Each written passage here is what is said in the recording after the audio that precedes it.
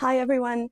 I've just decided to make a short video about my experience with pinched optics on my 61mm SpaceCat from William Optics. In the interest of being straightforward, I'll just say that at the end of the story, the telescope does go back to William Optics in Taiwan.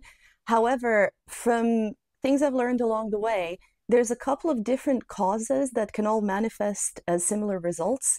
So this video is also about all the things I've tried along the way that can be done on the consumer end and which might work for you, and then also how William Optics dealt with it once it ultimately needed to go back.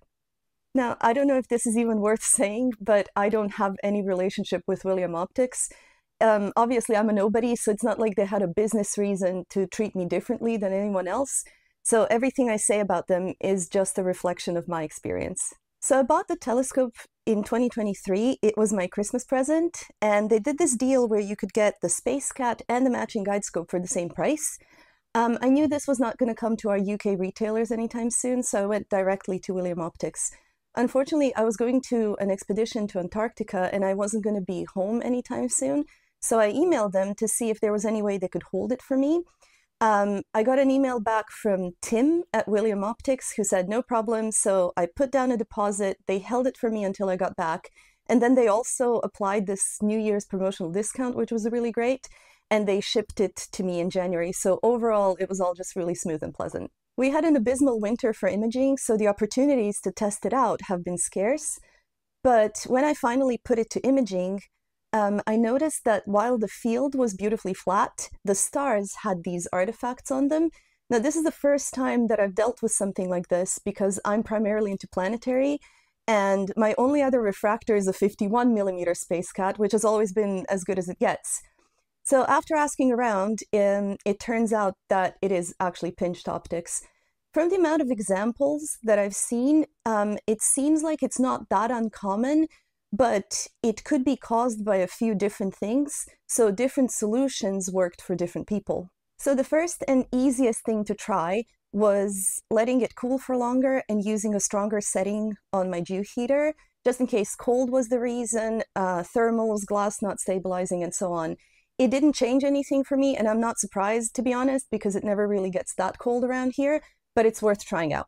Another thing people have done is something like a 1mm or 2mm aperture mask, a cutout circle that can go on the front of the dew shield and decrease the aperture, or even a 3D printed cap for the front that covers that extra 1mm of aperture that RedCats have. This one I kind of didn't want to do.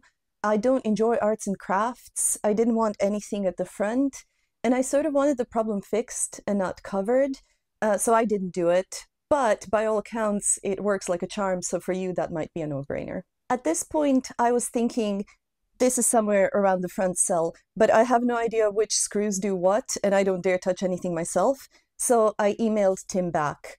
I actually really wanted to avoid sending the telescope back. That was always my sort of very last option. So I emailed and I said, look, the stars are like this. Is there anything that I can do from my end? And I got a response really quickly, and Tim sent back this graph. So this is officially from William Optics. As you can see, their examples look pretty much identical to mine. They suggest loosening the retaining screws at the very front to relieve lens stress. These get tightened for transport, so I figured that would be it. And lots of people actually fix their issue by doing this. What you need to do is remove the dew shield, and the screws you want are the ones closest to the edge. Then take a small flathead screwdriver, and you need to turn each screw one full rotation counterclockwise, then tighten back until it sort of just makes contact. It might be tempting to turn it just a little bit incrementally, but that may not work as intended, probably because releasing it less than a full turn doesn't allow it to move. After you've done all four, leave the telescope to rest for a few hours.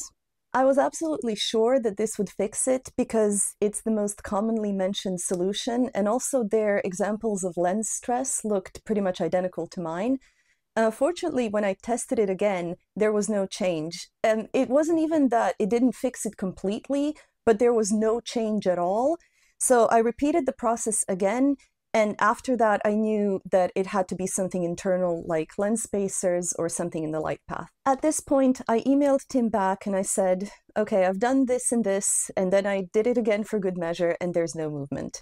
I didn't get a response back immediately, but I decided not to read into this because people go on leaves and emails get missed and so on. So I gave it about 10 days, and then I emailed back again, and I got a response back immediately, as always. And he said, okay, it needs to go back to factory for readjustment. I decided to go for it, and I actually offered to take it somewhere locally if they can arrange for an authorized retailer to make repairs. But they said, no, it needs to come back to us, which I kind of get because that way they're in charge of the whole process. So I said, yes, let's send it back. And they actually arranged and paid for FedEx to come and pick it up from my house. This might be super common in the US or something, but this is actually the first time that I've ever had courier pickup. So they basically came, picked up the box, did the beepy thing with the scanner, and I felt like I was living in 2084. This was May 10th, and on June 11th, I got an email saying that the telescope had been shipped back, and FedEx had it at my door on June 13th.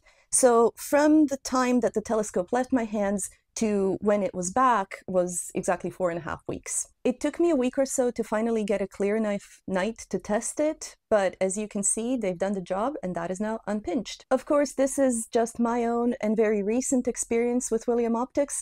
I know there's always people out there who could tell a different story.